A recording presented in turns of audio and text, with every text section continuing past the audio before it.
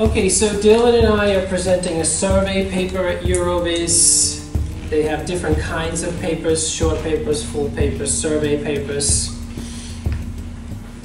The survey paper slot is roughly 45 minutes. We have divided it into two, and I'm going to try to go for 20 minutes. That's my target. So I guess we'll start.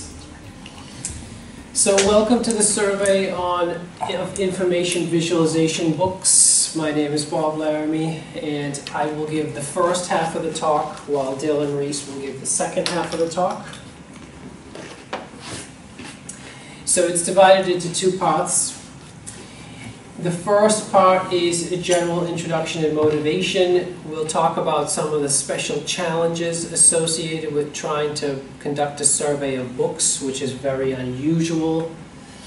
We'll talk a little bit about the cost, because it's a more expensive survey than average. The search methodology we used to find books, the scope, what's in the survey and what's not in there, the classification of the books, and then we'll go into some actual examples of some of the books that we talk about. And then we'll break for part two, and Dylan will take over for starting on part two. Oh, this is not the version somehow. No, like I introduced a new slide right there. I didn't. Yeah. That's surprising. Is this the actual Google Doc? Yeah. Okay. No, maybe I'm wrong. Maybe I'm wrong. Okay. Sorry about that. I got confused because I'm looking at this. Oh yeah. And not this. Apologies. That's okay. It's a good thing it's a practice talk. Yeah. So the real question is, why did we do this? That's the big question. I've never seen a survey of visualization books or anything similar like that. A traditional survey is a survey of research papers. And so the question is really, why did we do a survey of books? Well, Dylan's PhD focus is on the visualization of call center data. So some good candidate surveys would be something like visualization of time series data, perhaps, but that's already been done. Visualization of time-oriented data has already been done as a survey and published as a book. Visualization of event sequences has already been published as a survey at EuroVis. Those are all good topics for Dylan to support Dylan's thesis. Another good topic could have been visualization of business data or industry-facing data, but those surveys have also been published as well. Those kind of classic. And then there have been so many surveys published that it makes sense to publish a survey of surveys in information visualization, but that's already been done too. So we thought, somehow we thought it would be a great idea to do a survey of information visualization books, since it is something new, and we thought that it would be a valuable contribution to both Dylan's thesis and the visualization community. And it just happens that I have already existing a large collection of books because I like them so much, and Dylan had funding to support the purchase of more books. So we thought, let's give it a try. That's basically the idea. This is a graph that shows the publications of information and visual analytic books over the years, starting with Bertin. And you can see starting in, there's not much activity until around 2004, when there's this essentially like an explosion of books starting in 2004.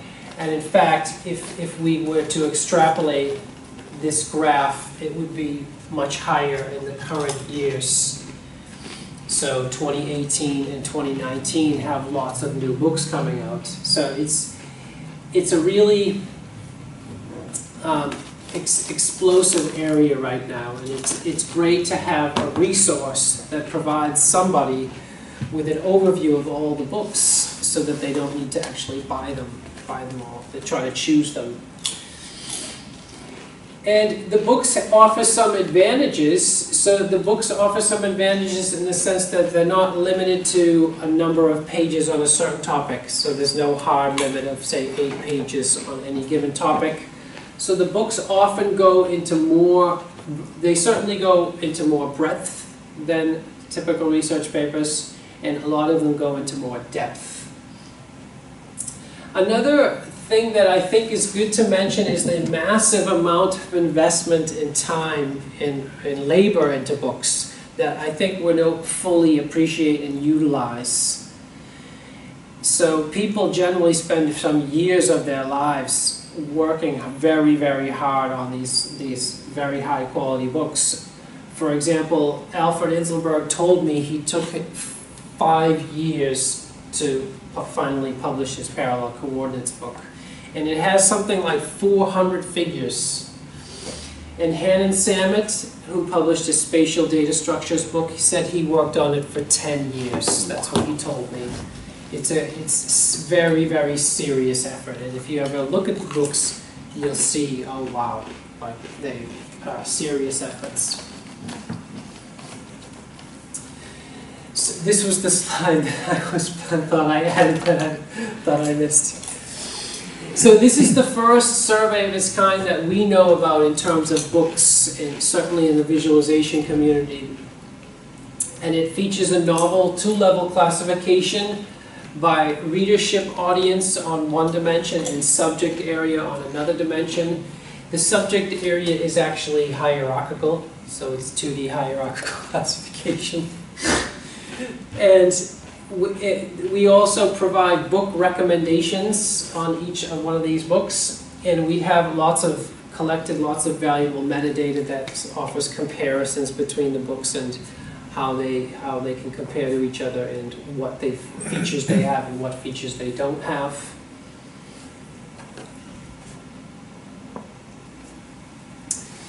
So there are some special challenges with writing a survey on books, searching for them.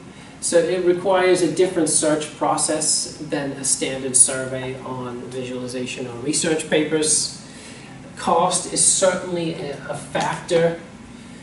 Some of the books really require that you purchase them. And so we spent a lot of money, we invested a lot of money over many years. Actually, I don't know exactly how many years, but I would say at least 10 years. Probably around 10 years worth of investing, buying books, a lot of books. And of course, volume is one of the major challenges. So this would be a perfect time to mention the number of pages covered in the survey, but I don't think I wrote that in there. Which slide is this? Slide 5.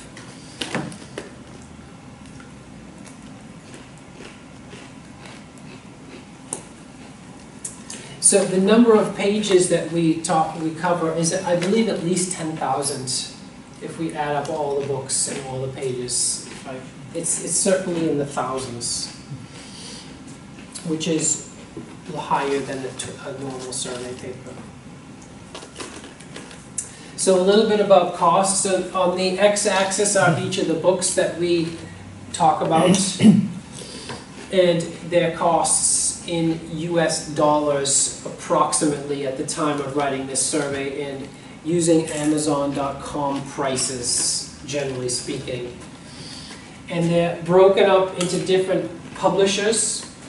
So for example, Graphics Press, where you see all the Tufte books, the classic Tufte books, and then some others like Princeton Architectural and so on. CRC is something that everybody's very familiar with. And But it's interesting to see that Springer has, on average, the most expensive books. Some that are extremely expensive. And the AMST11, I should find out what that one is. Slide 6, AMST11. Excuse me? I'm not sure it's a spelling mistake. No? This one? Z, yeah. That looks like an accent to me. Oh, okay. Yeah. I see that. But it would be good. It would be good to know what that really expensive one is. Actually, Isn't that your geography one? No. Geospatial? I don't think there are two that I have. One's $200, so it's not featured here, and another one's $250. Oh, but they're not. They're actually not in this survey. That fall outside the scope of the survey. I cannot remember what the AMST11 is. And so the total, we invested over $3,000 into the survey, which is very unusual. It's unusual to invest that kind of money. So for the search process, it's not the same as simply going to the IEEE Explore library or the ACM Computing library, digital libraries, and looking for titles. It's not the standard visualization venues, the IEEE Viz conference and things like that. So we looked at online bookstores like Amazon, a few different versions of Amazon, John Smith, Waterstones, Blackwell, Wordery.com, and we looked also at publisher websites directly like CRC Press, Springer, John Wiley, and other publisher websites. Barnes and Nobles is hurting.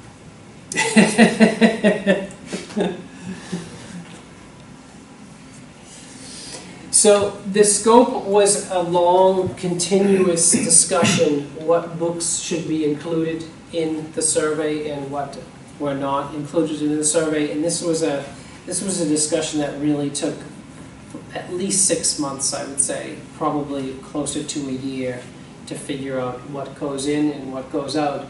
Because if we included too much, it quickly became out of control. We couldn't manage it. So, for example, we originally, in our original idea, we included edited volumes.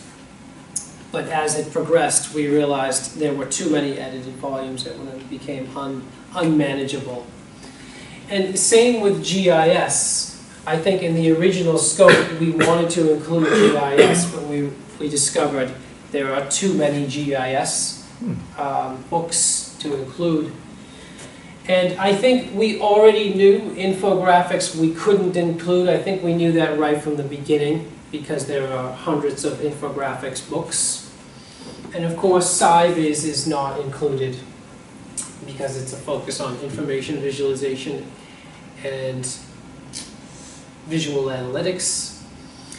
Tools books are mentioned, but there are hundreds of tools books on things like Excel. Even D3 alone has, I think, over 50 books. So that is, we provide links or references to the most recent editions of some of the tools, the most recent versions. And we do have a section dedicated to this, but this is not the main focus. The main focus is information visualization books and visual analytics books that are not edited volumes, that are written by only a few authors, dedicated authors.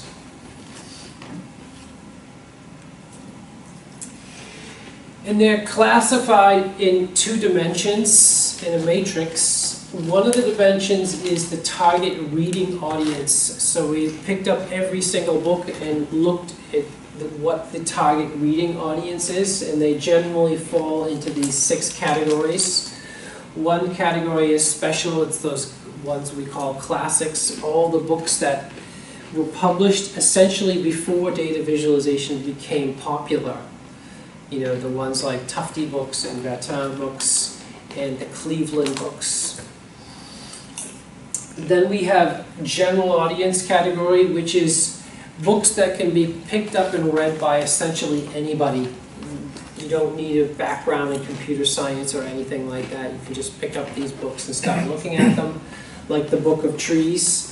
Of course, these books are even more interesting if you already have a background in DataVis, but the background in DataVis is not required.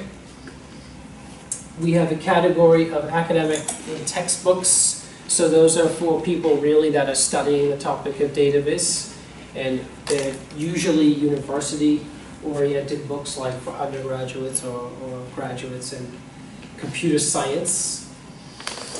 Then we have a category of industry professional. So these books are especially targeted at people that are working full-time, are developing their careers, but are not necessarily computer scientists. They could be in business, they could be in journalism, or something like that. Then we have special focus. We have a group of special focus topics.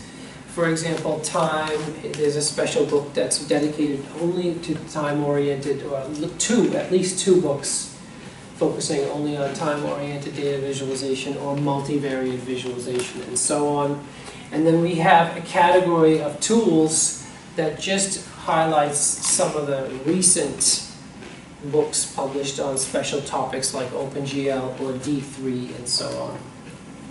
Can I ask a question? Maybe I missed the point. Yeah. So you said that you didn't include any book related, like explaining a tool like D3.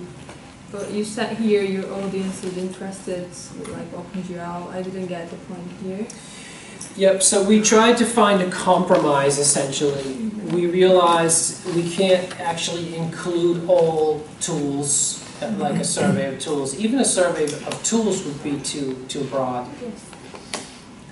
So we tried to find a compromise and just say, okay, let's mention some of the tools available. We'll have a section where we mention some tools and then provide references to the most recent books for people that are interested. So some people might pick up the survey and hope to get some advice on tools. And so it was sort of a compromise. Right? You can probably write a survey of tools. Excuse me? You can probably write a survey of these A survey of Viz tools would be too broad, actually. It would A have to... survey of web visualization tools. Yep, it would have to be subdivided probably into different Between categories. D3, Popfly, and all that stuff, you'll probably have a survey there. Maybe, or it would have to be very carefully, carefully managed. Let's just say that. I think tools, Viz tools, it would have to be very carefully managed because there are lots of books on Viz tools. Like you could do a survey on D3 books only. That would be possible, I believe. Yeah.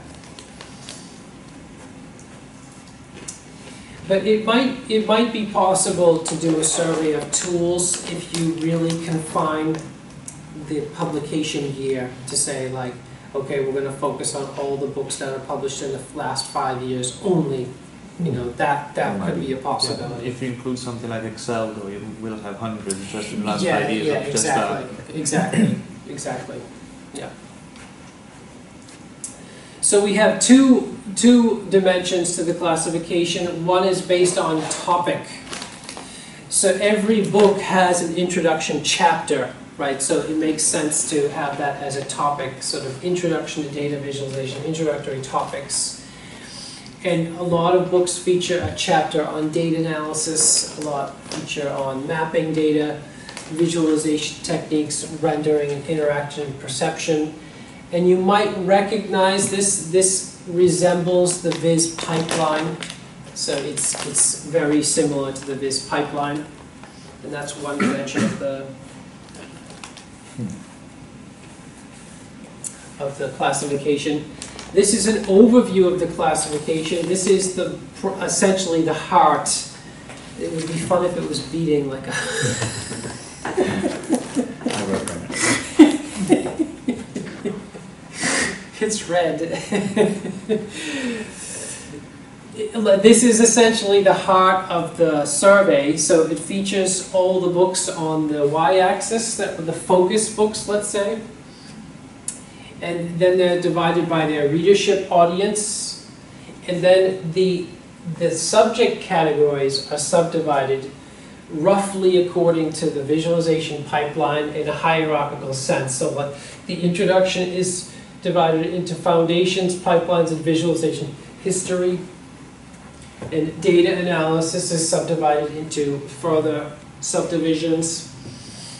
And then where content is dedicated to a certain topic, the approximate number of pages is written there.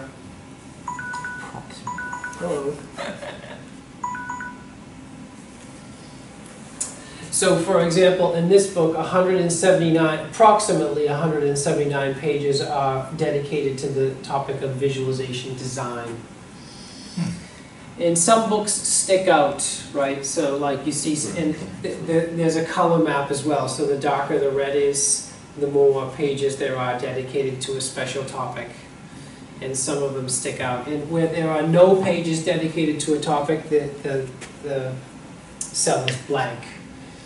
Right, so information theory, there's one book that really sticks out dedicated to information theory and visualization as it applies to information theory, and so on. Yeah. This is a very helpful overview if you're trying to get an overview of all the subject material and searching for a book that covers a special topic. Okay, and the books are in sections based on audience classification, readership audience classification, and essentially chapters. Each chapter is summarized in 2 sentences, and there's a well-defined structure to these summaries. Actually, you can look at the summaries and then know exactly where you are in the book. For example, I know that this is a summary of chapters 1 and 2. And then between every other chapter summary, we indent the paragraph. So we know this is chapters 1 and 2, this is chapters 3 and 4, this is chapters 5 and 6, and you can even see sometimes the word 5th. So you can really find out where you are. You're never lost in this survey. And then at the end of each summary, well, every summary is accompanied with a thumbnail of the book cover. And then we compare books with each other and make recommendations of books at the end of each section. So here's the section on classic books, for example. So the Bertin book is extremely useful. It's kind of a required book on everybody's bookshelf if you're really a visualization scientist. So it's really the first book in some ways on this topic, and it's very good for historical overview. And then the Tufte books are very good for the general audience. You don't need a computer science background for the Tufte books.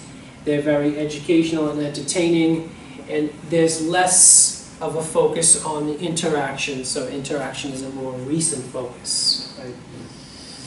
And the Cleveland books are written, Cleveland was a statistician, so they're written from a statistician's point of view, a statistician's lens on information visualization. And then we have some general audience books that these are extremely engaging. I would say the characteristics of these books are the highest, in some ways, the highest engagement. They really attract your attention based on what you see, the visualizations that you see. For example, the Book of Trees and the Book of Circles. They're hundreds of great examples are collected in these books for everybody that wants a quick introduction to the topic. Good. I think I only went a few minutes over, which is pretty good. Do we do question at the end or each part? I would say we'll do questions at the end, unless you have like an urgent question. No, just whether you wanted to split it into or just do it all at the end. I think you know, you might have a question that I might cover basically, Yeah, so it's right. better to have at the end, I think. And it looks Cool. Yeah. Or we can just interrupt. I just don't want to take all of Dylan's time away, that's all. I don't really. Fair enough. I'm happy. Wants that. He loves the camera, look at him. So photogenic.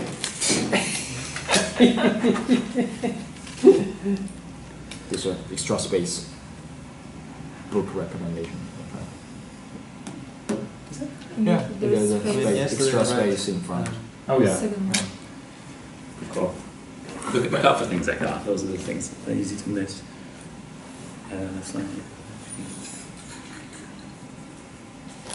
Are you happy with the content there and everything? Then? What do you think? Yeah, I just put 2 notes. I need to put in the number of pages, Yeah. and Okay. I need to find out the AMPT 11 book, the most expensive I one. thought ASMT. AMST. I checked the Whatever book. it is. It is visualization of time-oriented data. Oh right, I forgot about that. Yes, I know that one. Time oriented. It's really long, isn't it?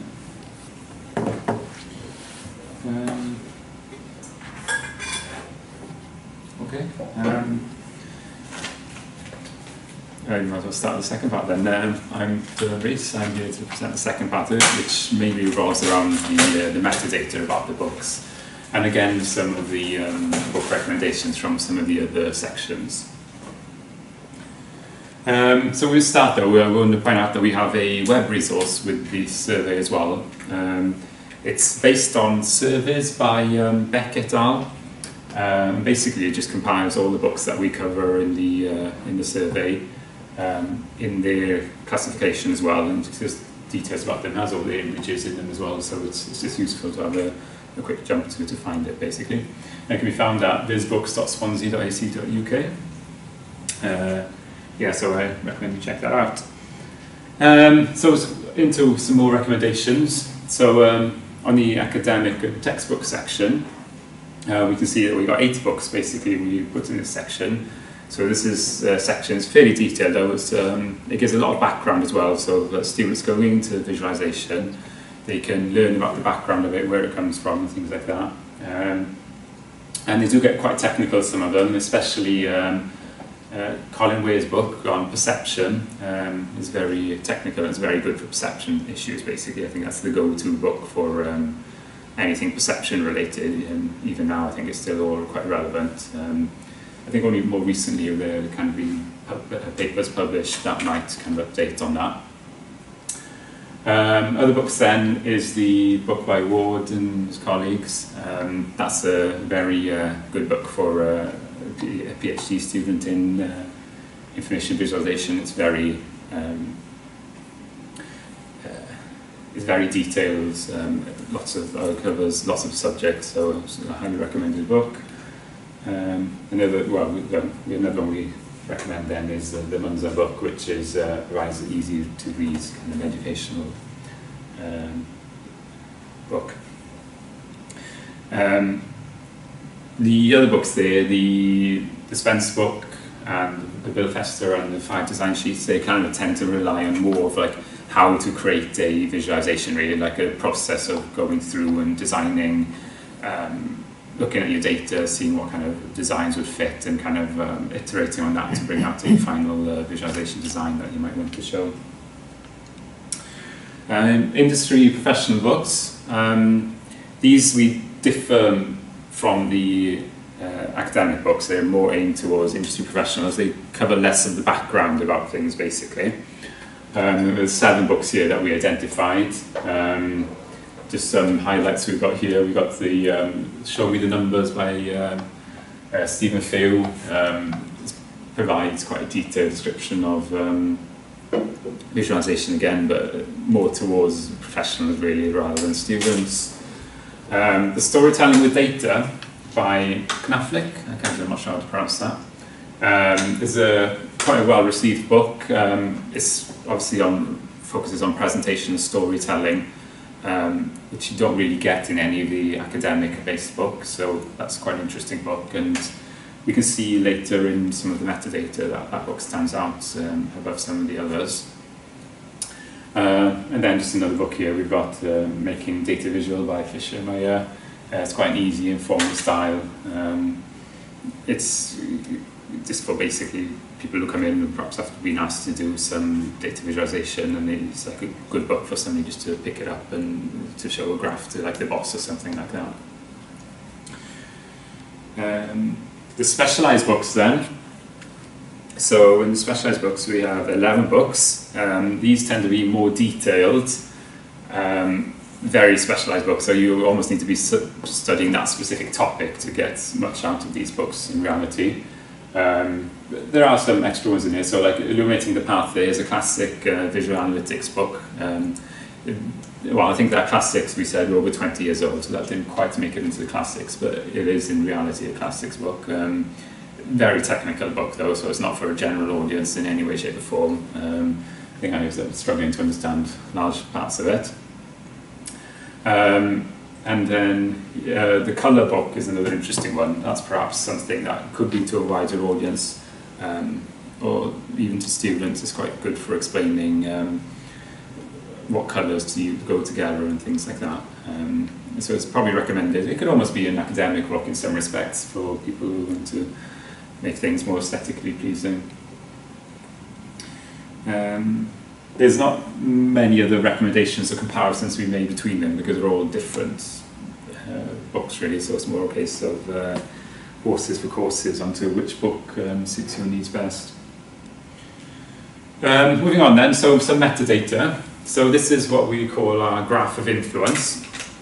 So we've taken basically the number of Google citations on the y-axis versus the Amazon sales rank on the x-axis. It's a logarithmic scale on the x-axis, so you can imagine it going up. That's a lot bigger than that. And obviously the lower the sales rank, so the number one selling book is going to be at the bottom. So it's almost like a inverse scale as well, you can think of it like that. So the interesting ones here, obviously the ones that stand out, we've got the Tufte book up here, so the original Semiology of Graphics by Tufte. We can see it's been cited over, I think this is slightly out of date now, I think it's over 12,000 citations on that book now. And you can see it's selling as well within the top 10,000 books on Amazon, so it's quite an influential book, you know, lots of people buying it and it's being cited a lot, so obviously a very influential book. We can kind of compare that to perhaps, well, we got the 3 Tufte books here, which are all fairly in the same similar region, which is quite interesting. We can compare that to the Colin Weir book on perception. This, on the sales rank, is a lot lower, we can see, but citation rank is the 3rd most cited book, so it's quite interesting note. And the other standout here is the Knaflic book, the storytelling book that we mentioned earlier. Here we can see that it's very poorly cited. I think it had less than 100 citations, I think, when I checked this morning. But it sells, it's the best-selling book of the whole lot here. Kind of almost goes to show like maybe a difference between the general audience and academia, who are more likely to be citing books. And also it's a storytelling, well, it covers storytelling, maybe that's something that's missing within the visualization community really, that the general populace more want to see, or business people more want to see more of really. The books we have here then that were well cited, they all tend to be educational, so we've got the Cleveland Statistics book. It's worth mentioning as well that these books, the Tufte ones, are slightly older than the Knaflic book, so it's had more time to get citations. Is the Bertin book there somewhere? The Bertin book is right here in the middle. We've got the Cleveland book here as well, and then we have Spence book here, and CT05 is the Illuminating the Path. So it's an old book again, and it's had time, and it's in the visual analytics field. It's very it's pioneering, so not covered there basically. Just some more numerical analysis from the books. So here we have a bar chart of the books along the bottom, and just a number of figures, pages and reference. So references in green, pages in red, and figures in blue. So right at the bottom here we can see is Bertin's book is very high in figures. Doesn't reference anything though. I guess he makes a lot of his own figures, and he was the pioneer in the field as well, so there's not much to reference, as it were. So that stands out there. The book with the most number of pages is the IDV book. You see number of pages, which is a very detailed book, really. It's quite a well-recommended book for students.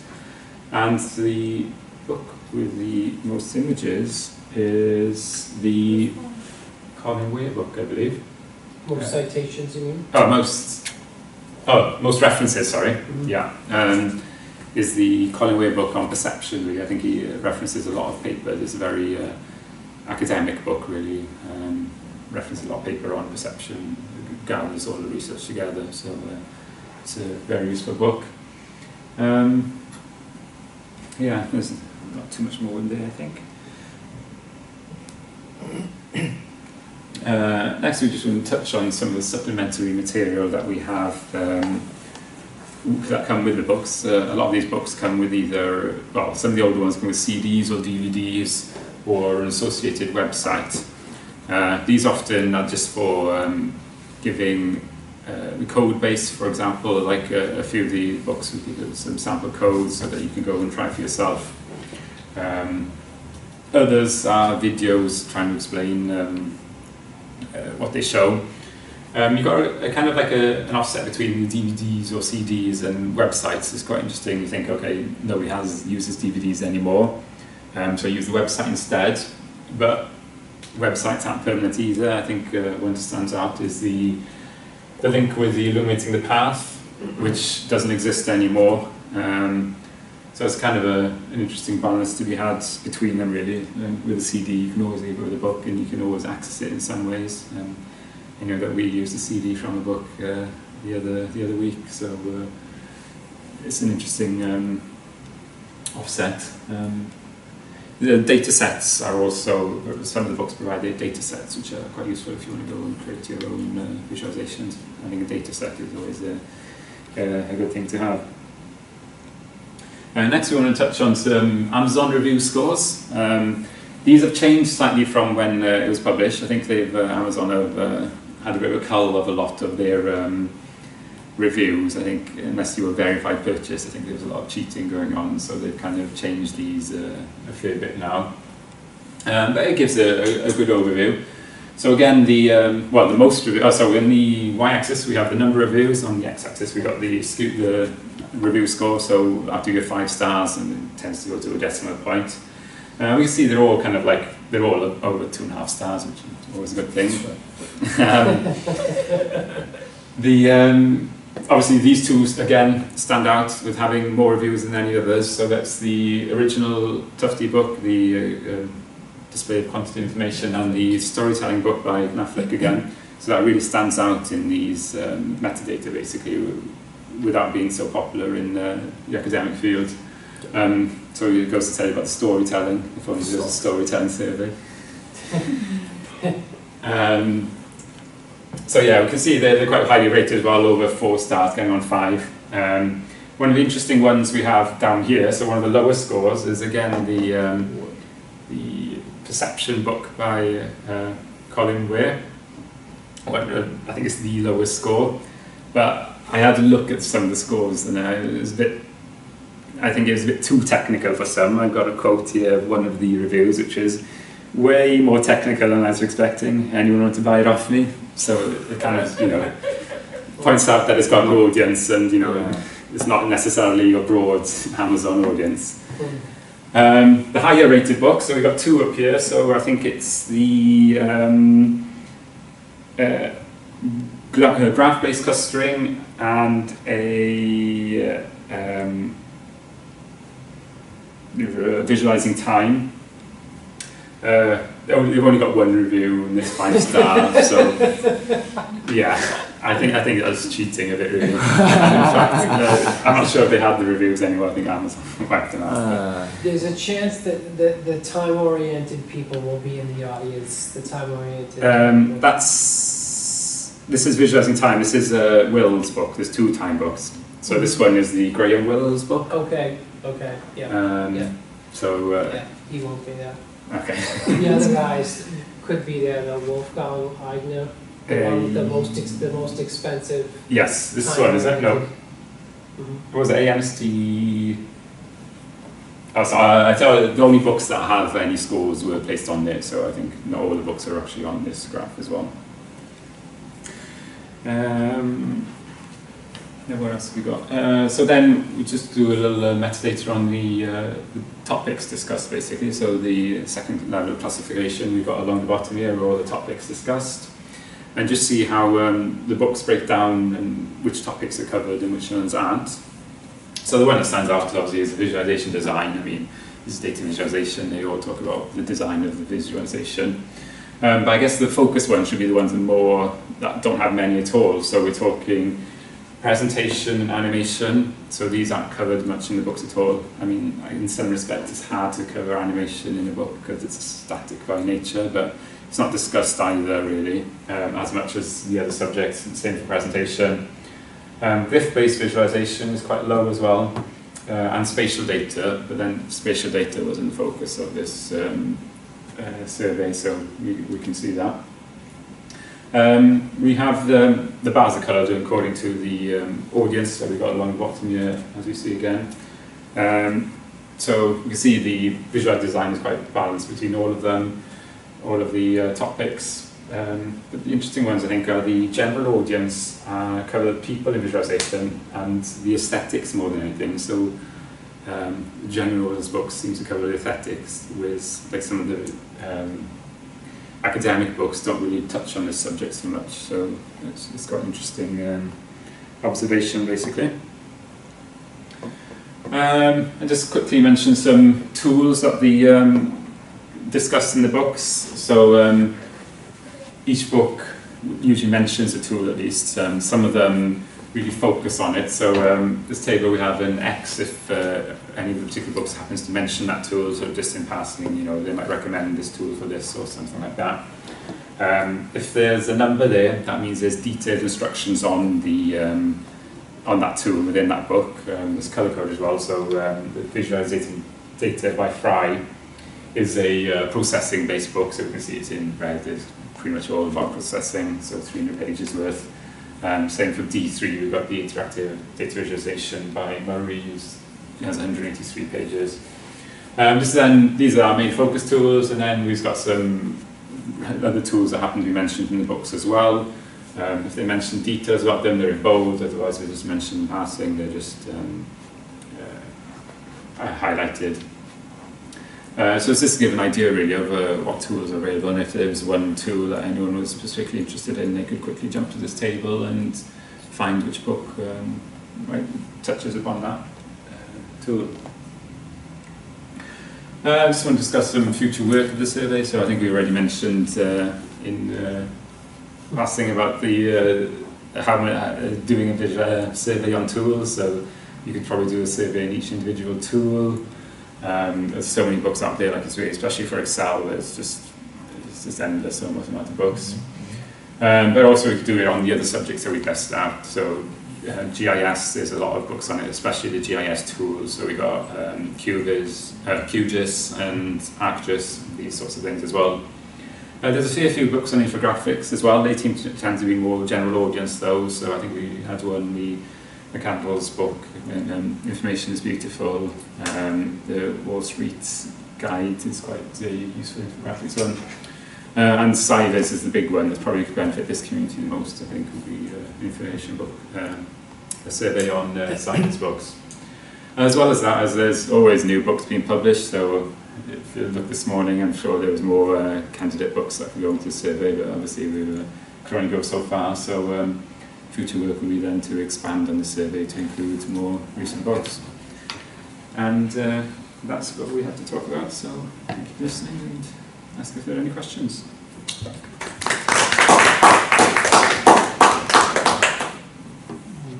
I have a few questions. 20 minutes, I think. More luck than judgment. So I think we have 10 minutes for questions in the session, so it's a 40-minute presentation and 10-minute questions. Yeah, I took some notes on a couple of things. Mm-hmm. In the motivation, I thought that the fact that books are often cited in papers as well could be a motivation for this survey. That's As true. in, Yeah. they're always present, so might as well have something for them. Yeah.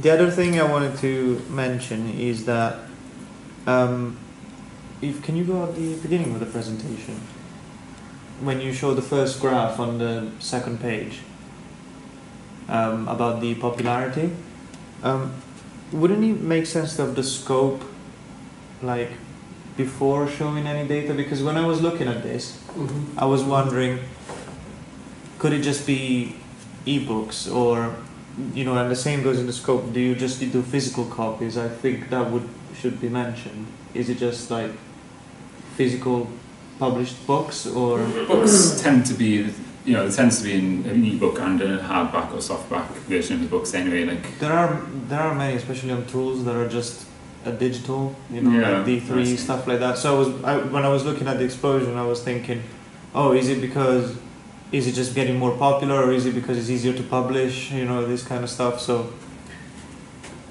Yeah. I don't know. It might be an irrelevant Have to thing. think about it. The reason that is there is because it supports the motivation. It's showing the increase in volume, which is like the kind of one of the main motivations, and that's why it's there right at the beginning. We'll have to think about that. I don't know. What is the next slide after this?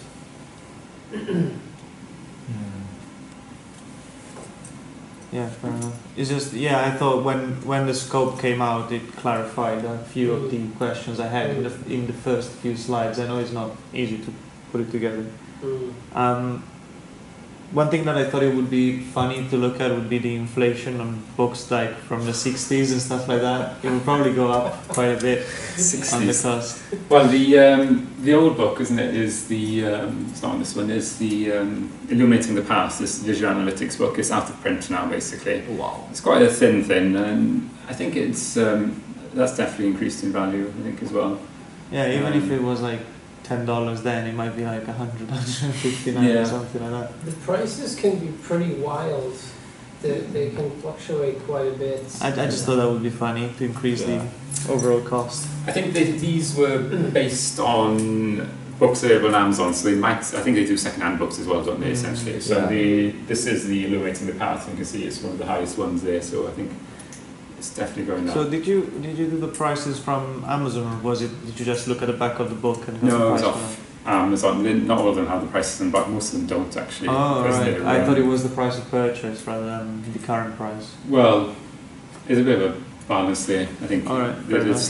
the prices are slightly dated now, though. It's just an indication, roughly, though. We tried to be systematic about it and just say, okay, we're going to use Amazon as the price for all of them. Mm-hmm. Like I might have bought a book 10 years ago, but we look up the current price on Amazon. Alright, so it's current prices. Yeah, Okay. yeah. So they were all done on the same day as well. I checked them just before publication. I went through all of them and So it's on Amazon.co.uk, then you convert to US dollar? no, or .com. .com. The other question I had was when you start talking about the detailed section of the books, so a general, academic, Yeah. wouldn't the specialized book, would those be for academics? Yes, primarily. Because I would have thought so. to me, but then, the order is a bit weird. I would have done general, business professional, academic, specialized, or kind of that thing, because it felt like from the more general to the more I specialized. see. While here is general, academic, business professional, specialized. Feels like it's just a. He was- I would say it is in that order. actually. It's the same as. But wouldn't a business professional be closer to the generalized? Well, it's debatable. It's debatable. Yeah. Like a business professional is a special audience.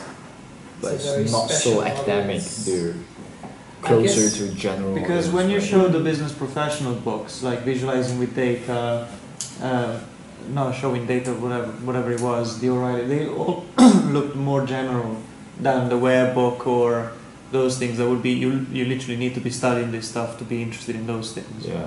Like they reminded me more of the general public when you show Yeah. So basically, it's a discussion of which goes first, the academic category or the specialized. No, or the the business professional. the business ones. professional. But again, that's nothing Yeah. too relevant, I guess. It was just Yeah, it could have gone the other way. It could have been flipped. I think, but it makes sense from a readership point of view. If you're thinking about your target reading audience, it looks like a funnel, like the way it's set up now. Like because the business professional is a smaller readership audience, target readership than let's say all university students.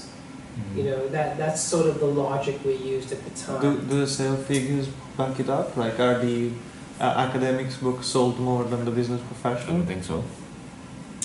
I think. What did you see? No, I Another think way it's the other way around? around. I think you're probably You right. said another way around. Where's my series? I don't know, actually. Is that it? I don't know. No.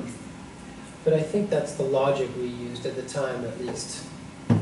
Alright, no, I was just wondering. I mean, it's just. But yeah, the content, in terms of actual content, Sounds it right. would be interesting to look a little bit more carefully at the contents to see, because, yeah.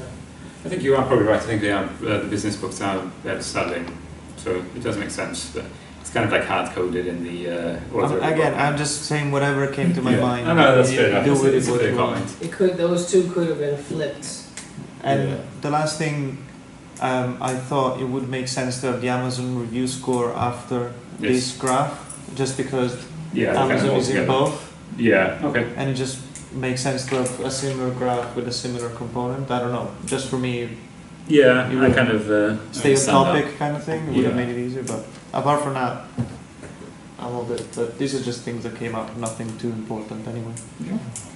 I really enjoyed this part of the presentation with you pointing out like different parts of the graphs and the outliers and the interesting features. I really enjoyed that. Yeah, It's a really good, yeah, that was really good. good thing. That's why we got those metadata, isn't it? Yeah, but trivia is always interesting. It Yeah, sticks yeah, with yeah. you, you know what I mean? And when you were presenting, I was thinking, wow, this is a good survey. Really, I'm like, damn, you put in a lot of work into this. Like, this is serious business. It's not really stuff we did we discuss it in the paper? I don't think we've discussed it as much, perhaps, in the paper. Maybe not, maybe not. I think we just threw it in there and said, there it is. I think we might have done like one quick. No, yeah, I just had a look as I was going through it and I think, okay. But this is like, it's one of those things that while summarizing surveys I've noticed as well, and maybe it's because I don't understand the concept fully, but I always thought that a survey would be to try and give you an idea of the field as a starting point or of the topic. And I feel that most of the survey actually go a lot into detail very quickly. Some of them don't even have a classification or anything. Well, I thought the most interesting bit of a survey would be the metadata or the classification, because those give you the idea of the field. I don't know, it just seems weird that you go immediately into describing processes and things like those without even presenting all this data. That would be, it's easier for me to decide whether I'm interested in this field at all from all this stuff that he's presenting rather than...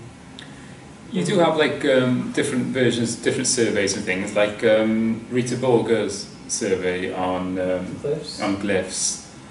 That's, you might find that like the layout of that is something, it kind of looks for insight from the surveys basically, so it doesn't actually classify the books necessarily, it classifies them all about what insights they give you. So like they'd have a topic and they say, okay, which papers can cover this and you know what insights they give, and then compare what the different papers say, and I think that's quite an interesting survey. I think it's worth having a look at that just to get an idea of how a different survey works, basically, and it's kind of almost like a next level of a survey in some respects, I think. That survey is highly cited, but there's a problem in my opinion with that survey in that it is too broad. Like that one, I felt like, oh my gosh, this is a monster that's going to get out of control very quickly. Yeah. And it's quite a long one, isn't it? If I remember correctly, but I just thought Yeah, I think that was a dangerous one because there's a history of glyphs section in there, and that could be a book in itself. that's true. So I don't know, it is a highly cited survey actually, and it's a great survey, but it's a dangerous one in terms of It's scope, the I guess. manageability. That one was very difficult to manage, and I wouldn't have recommended it. I'm actually a co-author. I wouldn't have recommended it to a student because it's too much of a monster. Not to write as a student, definitely not. But I think, you know, if you were in the field, I think it's quite good to get an overview of glyphs. So I think, like you're saying, what you want from a survey in some respects highlights what's missing in the fields, not from necessarily. I guess this is why a survey or this kind of survey help out with a more focus on metadata and keep the field kind of like in a more overview kind of state. I also need to say something. Can I just ask quickly, how do you pronounce that? Naflick. Naflick? No. Naflick, I would say, You know, but I'm not exactly sure. no. Netflix? You know, if you say me, you don't pronounce the K, yeah. so maybe Naflick. But then, you know, is it English? You know, the name is Cole Nasbaumer. Where is he from? Yeah, is it a he? Is it a she? Yeah, I think Yeah. wasn't he a she? I thought I read. Nafik, Nafik. according to Siri. I thought I read she worked at Google or something. Why did you say she? Because there was the part of the author. I might be confused, but I had a feeling she was a she as well. yeah, I thought it was a she, and she worked at Google before. Possibly. Okay. So when we go to slide, you show Yeah, us it's a Amazon she. sales It's a and she. then citation number. Talks at Google. Yeah, So, exactly. I mean, Yeah, what do she you? mentions it in the Is introduction. that one? No. I can't recognize. Oh. Yes, this one. So your aim to show us like the connection between how many times this book sailed, like per choice on Amazon, and the number of citation. But while I'm looking this graph, I can see only one thing. Like, okay, this book is like top tier book is sold less than 10,000, but it's cited more. It's not the actual sales numbers, it's the sales rank. Oh, Rank. rank. Okay. So, like, your number one selling book would be. I don't think you can get sales numbers from them. No. Amazon don't disclose them. Oh, actually, I had a question. Is this sales rank in a field or is that general? General. General. That's pretty impressive then in the first 10,000. Okay, but Yeah. you know So you're that talking for about 5 years, aren't you? students has access to books. For example, if I go iFinds, I can find many books, Libraries. like libraries, like for free. Yeah. Yeah. You I know, like your optimism. I did many times. Yeah? So yeah. Okay. Yeah, Like you're this surprised one. how many books Yeah. we have in library. Oh, that's It's great. a huge In Swansea collection, Library. Yeah. That's great. It's pretty So- fantastic. It's a kind of, I don't know, you overlook the connection. That's true. I'll mention it. But counter to that, you could say as well that some of these other books, they're not going to be bought by libraries necessarily. Yeah. So, And the I mean, they're business probably not. professionals. Also, you would also But need they also to. have electronic copies as well, like. Yeah. Yeah. But you can also say that I mean, isn't like even a visualization department or course quite rare even in universities? I mean, so not many libraries probably will have the same thing that we have here. Well, those are accessible to anybody who is willing to spend money. Yeah. You could categorize them into data science, so they might purchase the books. Yeah, well. There's no perfect solution to this. This was just some idea that we had. Yeah. Just a perspective you want to show. Yeah, it's interesting data basically, isn't it? Yeah. And obviously libraries probably won't actually even buy them off Amazon, or I'm sure they got direct. Yeah, and another interesting one, you probably put the price on axis, that like price per citation for that book. Yeah. What I found funny was that yesterday there was an article saying Barnes and Noble's stock prices is an all-time low, even worse than when they launched for the first time. And then you didn't mention it there, and I'm like, these poor guys, like, they just keep getting. That's No, too but bad. it's not so big in the UK though, is it? No, but it was just funny because it was one of those things, you know, as soon as you hear, then you couldn't, you Yeah. go somewhere else, and it's like, oh, the stock prices is abysmal. Oh, they didn't even mention it. All right, I guess they're dead. No more. You're not I relevant. think Barnes and Nobles, if I remember correctly, they had the ingenious idea of combining a cafe with a bookshop. I think they were the first people to do Yeah. that. Isn't that like a common thing for bookshops nowadays? Yeah, now Yeah, but it's they were the ubiquitous, first. but I think they were the first to team up with They've been like lagging a behind Starbucks or something like that. ever since. Starbucks. Well, now we got Waterstone, which is basically a cafe with bookshop, and that's what it's there. It's a cafe that sells books. Yeah. Well, you know, Like, people the aren't- idea at the time, I thought, wow, they're geniuses. Like, that's an amazing business idea. Because you grab a book, then you go get a coffee, and then you read the book and decide, probably you read 20 pages, and then you want to buy it, obviously. So Or you everybody- trash the book. You spill the coffee on the book. Or you just read it and have a coffee and then don't buy It it. is a, what is it called in business? There is a term for those Third things. space. Huh? It's called third space. No, there's another term. Like wastage. Complementary something. It's like the hot dog stand in front of the stadium, or Mm. you know, all these businesses that just naturally complement each other. Like symbiotic services. Kind of, yeah, kind of a thing like that. Yeah, that was a very, I thought it was a very wise move. I guess it wasn't enough to save them, but at the time it was quite a They good even move. tried their own Kindle. Yeah, the and book. The ebook, they actually just released another one, Yeah, a new one. Yeah. but it's just that the fact that we even said they tried their own Kindle. Like the name is Kindle. You know, it's like Yeah. kind of like the iPhone was the name of the smartphone for a long time. Yeah. So It takes a massive effort just to change. yeah. Or you call it e-ink, Yeah. e-book, or whatever. E-reader. E-reader. Yeah, I think the Yeah.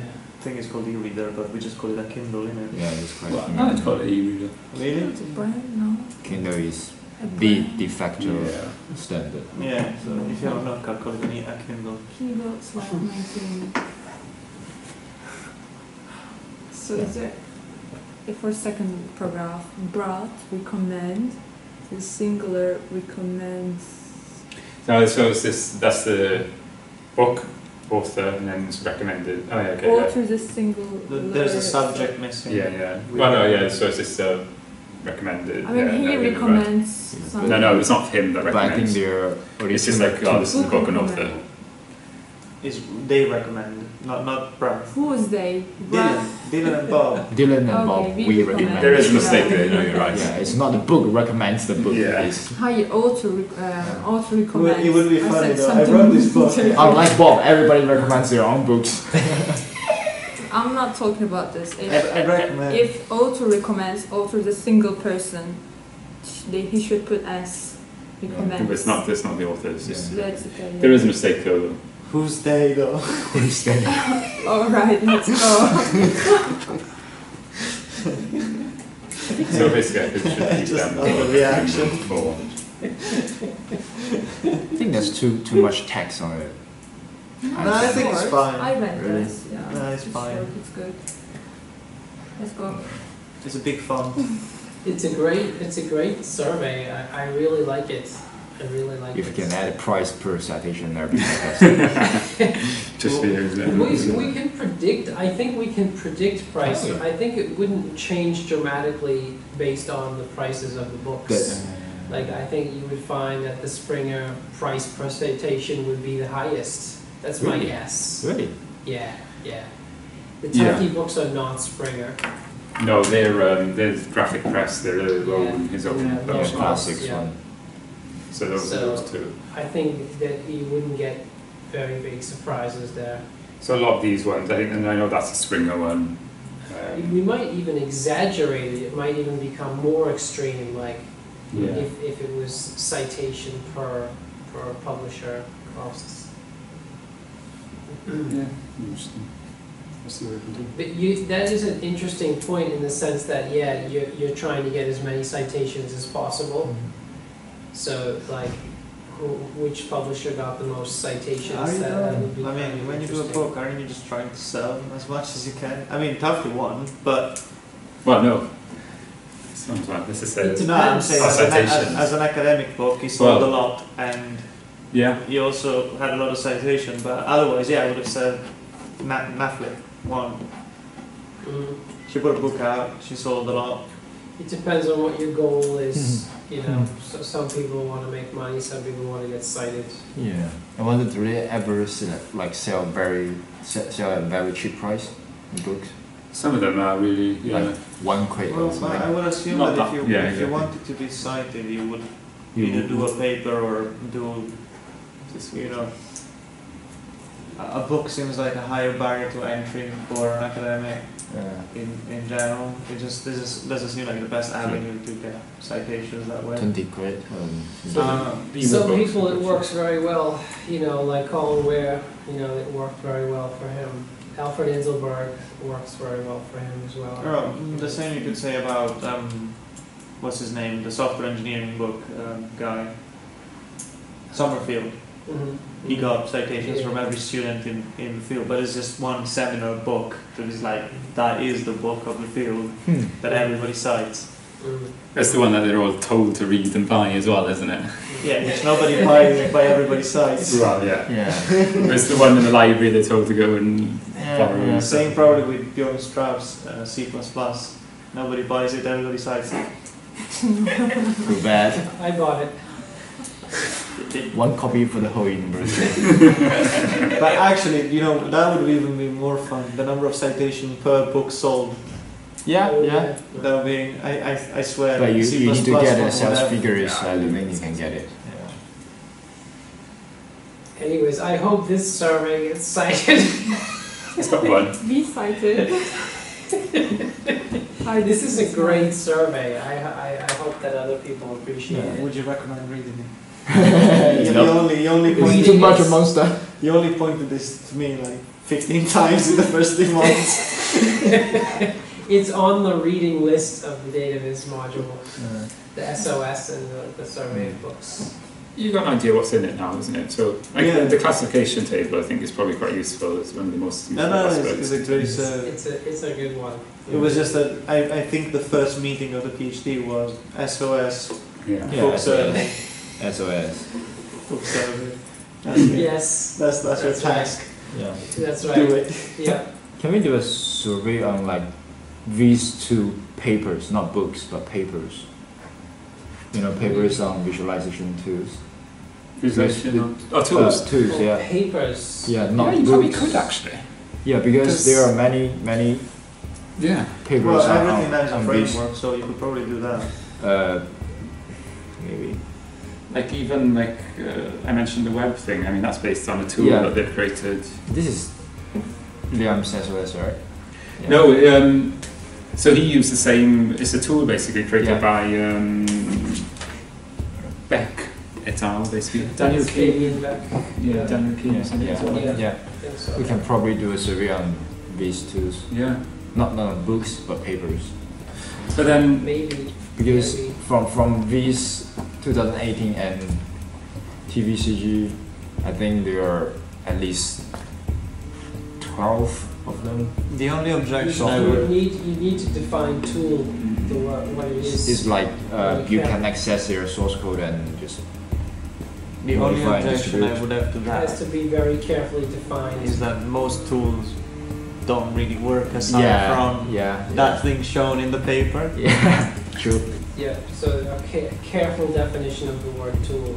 There will be like I can only think of a few Usable tools tools. like maybe Charticulator But would be in that. Charticulator yeah. is Yeah, it would but, be in this but the category. process of filtering those not usable tools could be interesting and challenging. Yeah. It's true. Like accessible to the public tools could be, or web-based tools that actually work kind of or are accessible. Well, or Because libraries. isn't survey trying to like tell researchers not to repeat somebody else's Yeah. work? So if we can, show them here is a list of available publicly accessible tools, please do not do something similar. Yeah. Or Yeah. whatever. That could be interesting. Just check the SOS, make sure it's not published. Because I think there are some surveys that might